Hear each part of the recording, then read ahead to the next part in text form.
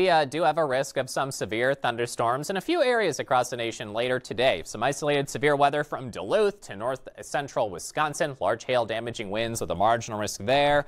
And ahead of a cold front, up to scattered severe storms possible with a yellow slight risk extending in areas much of the northeast United States, New England, all the way southwest to Memphis and Nashville, with isolated severe storms possible for you. Damaging winds, large hail, tornadoes, all potentially possible. And for southeast Wyoming, northeast Colorado, the Nebraska Panhandle, isolated large hail, damaging winds possible there. Northern Gulf of Mexico, there continues to be a low chance of tropical cyclone development this week in the Gulf. Things are still disorganized.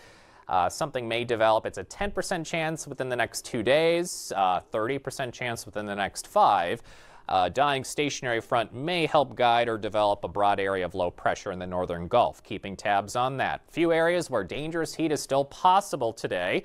Highs in the 90s and 100s will be widespread for areas of the south central and western United States. Another day where some records could certainly be set or broken. San Antonio forecasting near 103. That would tie a record set back in 1998. Got heat advisories, excessive heat warnings there.